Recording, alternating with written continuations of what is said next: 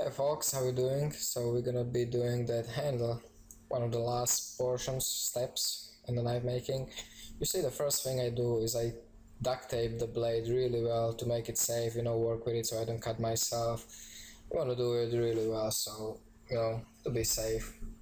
And also prevent the scratches when you work with it.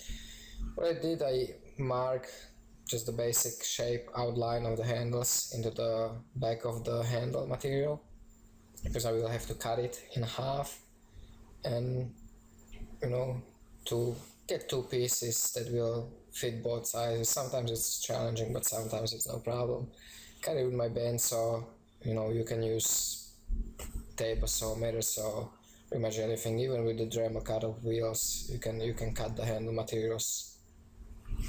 If you really want to, you can go a little nicer, a little neater. I didn't really need it to go to better details. This is actually 1/4" reamer to clean up the hose a little bit, to make it fit. Sometimes it depends, depends on the pivots. I'm gonna be using the 1/4" pivots with the removable handles, with the screws on this handle, and the pivots didn't fit into my 1/4" hose, which I pre-drill before the heat treat. So I had to ream it out a little bit with the reamer. You can do this with the Dremel also, it depends, you'll see, if sometimes they fit perfectly, sometimes you have to ream it out a little bit. I actually got the reamer recently, I want to try it. It works great on the handle materials. On the metal it's a little trickier, a little harder. I didn't get the really expensive carbide one. Now that's a 1/4" drill bit. And I'm just gonna align them, correctly, drill a hole, take the pivot. Once I drill the hole, I just take the pivot and hammer it in. It's a really tight fit, so I actually had to hammer it in. I had a little hard time doing this one. So I had to press it in real well so it doesn't move, and then I'm gonna be drilling the second hole, and I'll do the same thing. I'll put the second pin in there. See, I'm struggling there a little bit. It's a little bit too tight on the beginning. It did work in a little more as I worked more and more with it. So I did the first one, put it in, drilled the second one, did the same exact thing, put the pivot there. So at this point, once you have the two pivots, the handle scuff does not move at all, so you can drill all the rest of the holes that you need. In my case it was one more hole in the front and the linear hole in the back. And once I do that, I take the whole thing apart again and do the other scale pretty much the same way. Align the scale with the tank. You see, I'm drilling the tank hole on the end, linear hole. Hammering out the pins. Very useful, those little metal kind of like a dice. They're just metal sticks, like a punch kit. They're like to punch holes before you drill, with all different diameters. They're great for punching out little pins and pivots and all that stuff. So the second scale is gonna be done the same exact way. You wanna make sure that you don't flip the scales. You wanna make sure that if you have the scale that has the layers in certain order, you wanna make sure that both of them come off from the tank the same way. Like this one had the blue liner, kind of like a liner, so you want to make sure that that liner is on the tank side. It happened before to me when there are different handle materials that are a little less obvious. You make that mistake when you turn the one side of the scale the wrong direction. CTEC is actually one of the materials, because sometimes the CTEC has a thicker layer of resin, which I like to keep on the tank, because that's what keeps the handle material all together nice and connected. Now this is what I'm doing. I'm countersinking the hose. I actually use a nice carbide deburring wheel. You just want to make sure that you have it right depth, so the screw will actually reach the pivot inside, because this was a really thick tank. The stock was thick, so you want to make, the countersinking was actually pretty deep. Just do it a couple of times, little at a time, to make sure everything is perfect. and then once I put it all together and make sure that screws do fit, I'll screw it on. I'll do just a temporary 2 screws and 2 pivots, you know, like 2 pivots with 2 screws on each side. And now the shaping of the handle will actually start, you know. So I screwed it on together, make sure that it's nice and tight, and now the shaping. As you see, I use the bottom of the wheel. That's actually the best place to do most of the grinding, because you have the least resistance there, the least friction, because the wheel is spinning with the belt. Unlike on the platen is actually staying and the belt is spinning over it, so you create friction that is harder on your grinder and harder on the belts also. So as much as you can do comfortably and safely on the contact wheel on the bottom, do that. It's always better. It's faster, more belt and machine efficient. So you see, like it's kind of weird doing the handles that are not my handles, because I already have like a, you know, kind of like a, you have the system, I have the system already how I'm doing my handles, and this is a little different the way this handle was shaped, but you just gotta, you know, work around. You see me once in a while, I clean the belt sometimes when the belt is ganked up. I actually have the belt cleaning stick also, but sometimes I have that piece of horse stall mat handy, and that works pretty much the same as that belt cleaning, the original belt cleaning stick. Also Kydex actually works very well. Keep the scrap pieces of Kydex, and they also help cleaning the belts if you have them ganked up from the grinding, especially the handle material. You don't really use it when you're grinding the metal, because metal does not gank up the belts. It really just breaks off the belt, you know, it just breaks off the grit, the abrasives from it, so you can't really, you know, help prolong that. But when you're working with the handle material, wood, micarta, G10, carbon fiber, you can always prolong that. So I did the basic shaping of the handle on the belt sander, and now the detail stuff where belt sander cannot get, I clean up with this sanding drums in a drill press. You know, I mount it in, put the vacuum there. Always try to keep the vacuum, so wherever the machine shoots the dust, the vacuum hose is right there. It helps to keep the place a little cleaner and safer. I mean, I always have when I'm in this room, I always have my mask on, and you definitely want to, because even if you have the vacuum on, there's always some speckles of dust all over the place. I was actually putting a new drum sleeve on it because it was used up. These go pretty well. You know, you use them pretty often and a lot when you're making handles. They don't last too long, especially on the materials like micarta, because G10 is actually easy to work with, also carbon fiber, but micarta and wood do, you know, destroy these sanding drums pretty quick. You're gonna see me changing the diameters. I have a couple different diameters. Actually, what I use the most is 3/4 of an inch, 1 inch, and 1 1/4 inch diameters. Or 1 1/4. I'm not sure now if it's 1 1/4 or 1 1/2. But those 3 drums I use the most out of everything. I don't even use the small one, like a 1/2 inch. That's the size of what Dremel normally comes with.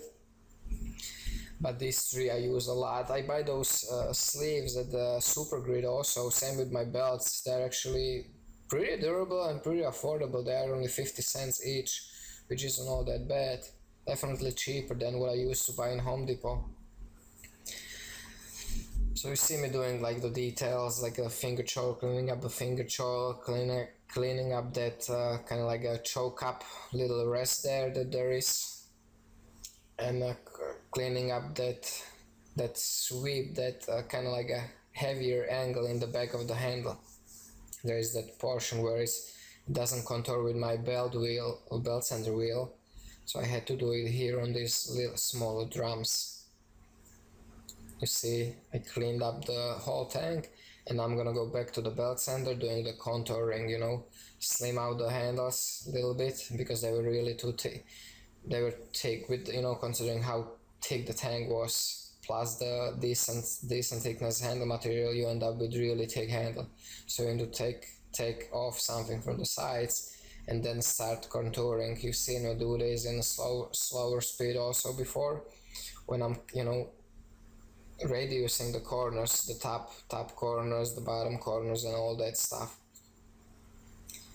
It's pretty much just running the corner of the handle all the way from the beginning to the end on the on the belt on the bottom. Try to, it's pretty much by eye, you do it by eye. Try to do it even as possible. And you see the sparks because that's when I actually touch the tank. You see the sparks flying off, especially on the 012 still has a lot of carbon, so that's a lot of those sparks. So some basic shaping is done already.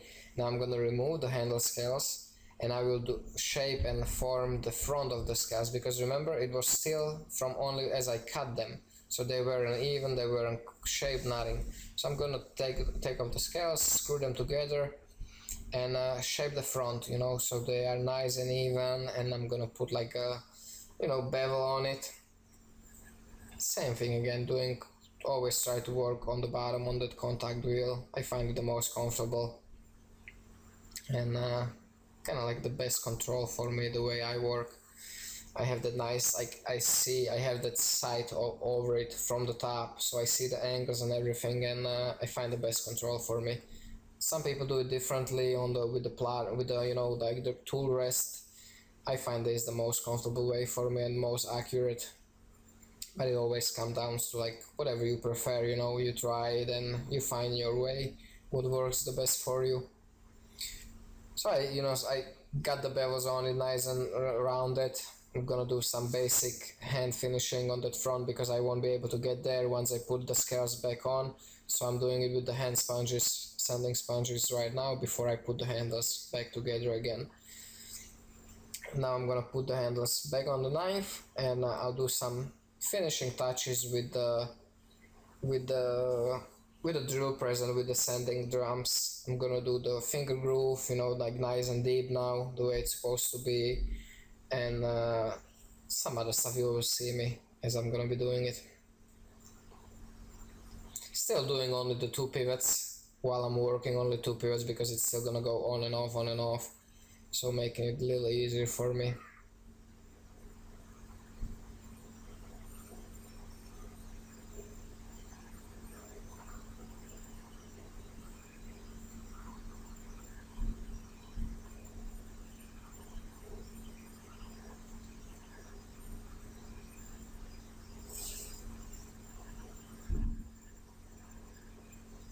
This one was a tough one because the pivots were really tight. I mean, it's good because it's not gonna go anywhere, but it's hard for you when you work with it because you do take it on and off a couple of times in process, at least I do.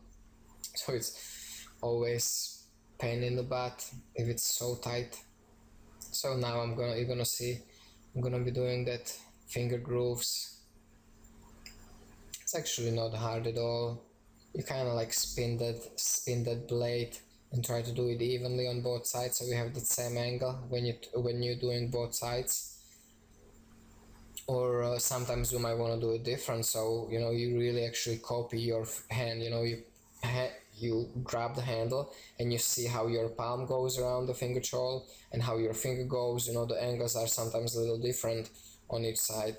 So you might want to take that into account and do it like really. You can really shape the handle perfectly for your hand if you really want to. I see, just going back and forth, rounding off that finger choil to make it nice and comfortable, no hot spots and stuff like that.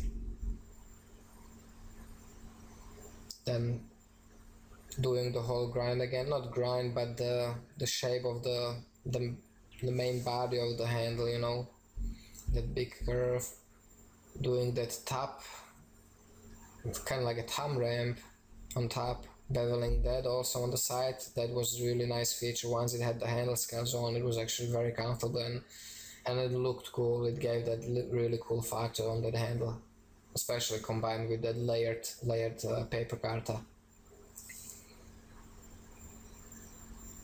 I did that kind of like a choke up, little finger rest, index finger rest up front there. That was also kind of nice touch from this design what Robbie had.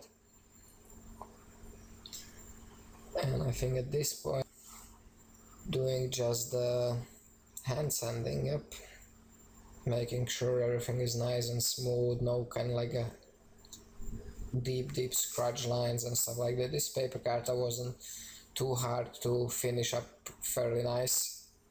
And I don't like polishing, buffing up the handles. I do not like it.